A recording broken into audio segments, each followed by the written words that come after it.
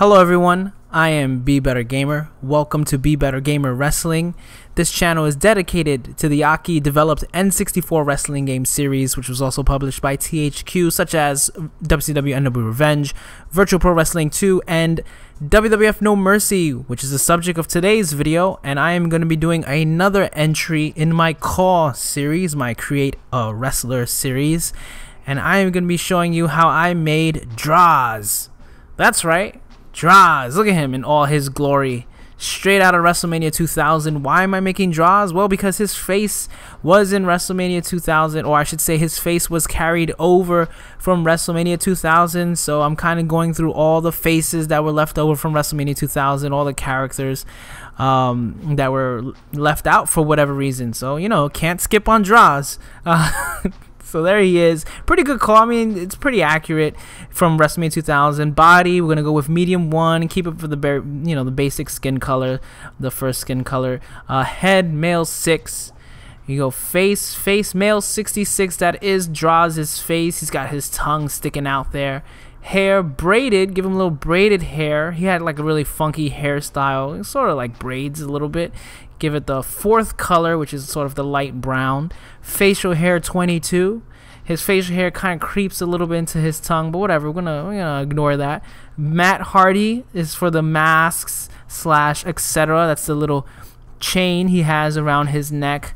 Nothing in hats and caps. They don't have his Droz hat, unfortunately, in this game. Ring attire, cut jeans for exactly the same jeans he wore in WrestleMania 2000. I also should note that you can get that in the SmackDown Mall. See, the text is yellow. That means you have to buy it from the SmackDown Mall. Same thing as Tribal 1. Tribal 1, that's Droz's signature tattoo. He was all tatted up. He had a pretty cool tattoo design, actually. Knee pads, jump tie-dyed. There you go. I mean, it's very simple, very easy to make, nothing too fancy. Feet, boots 01. I am emulating exactly how he looked in WrestleMania 2000 minus the entrance hat. You know, he wore that really cool, funky top hat, that velvet top hat he used to wear. Droz also had like a lot of other different outfits. He had like platted shorts he wore, and sometimes he just wore jeans. He was a little all over the place, but I'm going off of his WrestleMania 2000. You can change his colors of his jeans you want. He had a purple outfit. He had a black outfit. I mean, you could do that if you want. I just did it for the hell of it. You know, it's not really essential.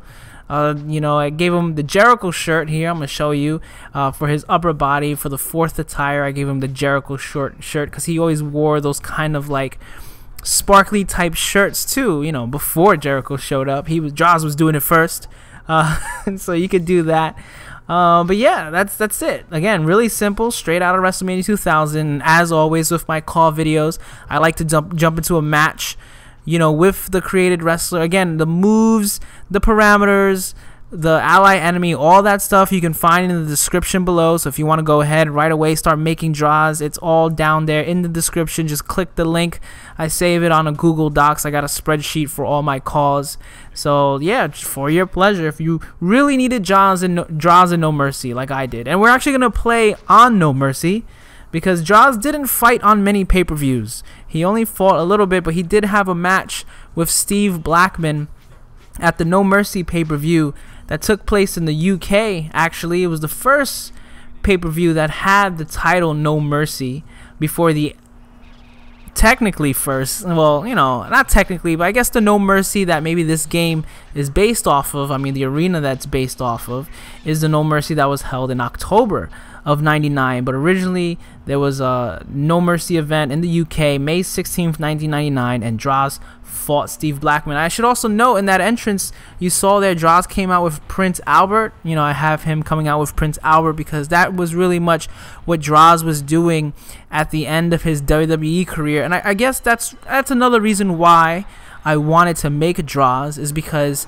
he didn't last long in the WWE. Because if you don't already know about Droz's history, he was injured, seriously career-ending injury that he suffered in a match with D'Lo Brown. It was during a SmackDown taping. It was for the European Championship. D'Lo Brown was the defending champion. I think it might have been at a SmackDown taping, but I think it might have been like a Sunday Night Heat match they were taping it for. I don't really know the details. You really can't find footage of the match, of the injury, because it happened at a taping, and WWE's never released footage of it that I'm aware of. I mean, I don't know if somehow, some way it eventually did get out, but I think to this day, no one has ever really seen the injury. But what happened basically was D'Lo Brown and Droz were in a match, and they fought many times before.